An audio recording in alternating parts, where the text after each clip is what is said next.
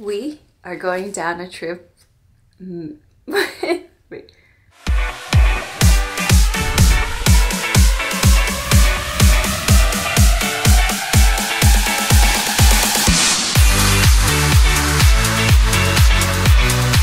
So, best friends in the whole wide world. I was doing some cleaning today and then I got a little sidetracked. Putting away all my summer clothes and taking out my winter clothes. And then I found a photo album and I wanted to share some things with you guys. This is the gem.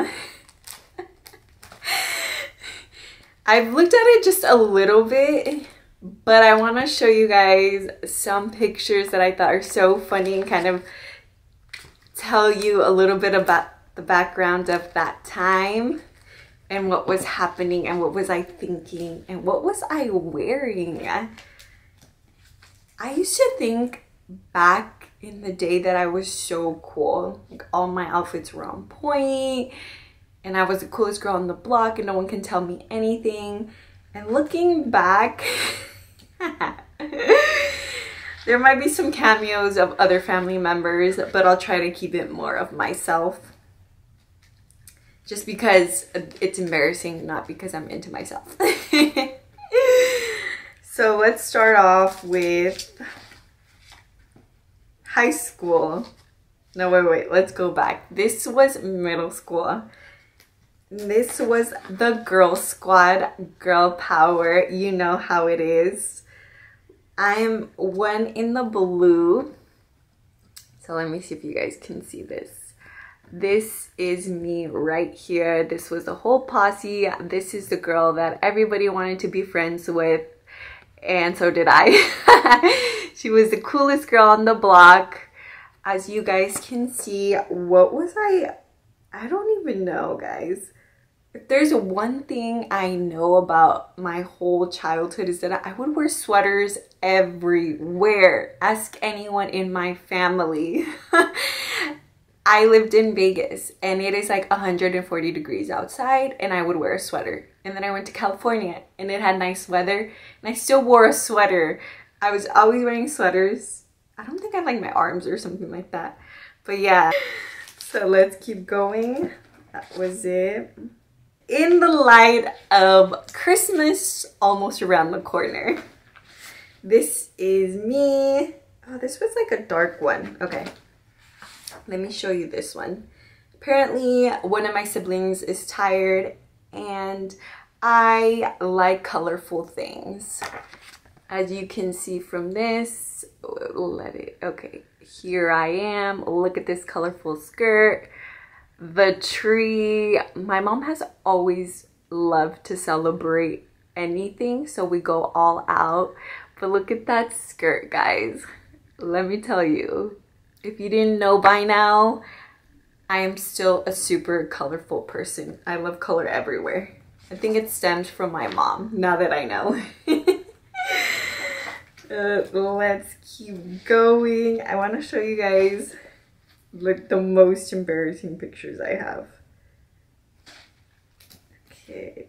Oh my goodness. Okay, there's a backstory to this picture. I think it's Mexican tradition, but I'm not too sure, of when you're 3 years old, you take pictures and they do this big party. And so I didn't get the chance to have those pictures. So let's go forward. I'm 5 years old and my mom's really pressed about me having these pictures. My mom is all things photography, in not the sense that she's a photographer, but she loves pictures. She loves memories and she loves to celebrate. So here I am, 5 years old. This dress does not fit me. I am clearly angry. And I love that my mom had this idea to put this curtain. It didn't work out because you could still see everything. But here is the final product. I don't know if you can see it. Yeah, so you can see my face. You can see that I was just not having it. I remember she took like 100 of these pictures, and then I was not trying to fit into this dress any longer. So shout out to all the Latino moms out there.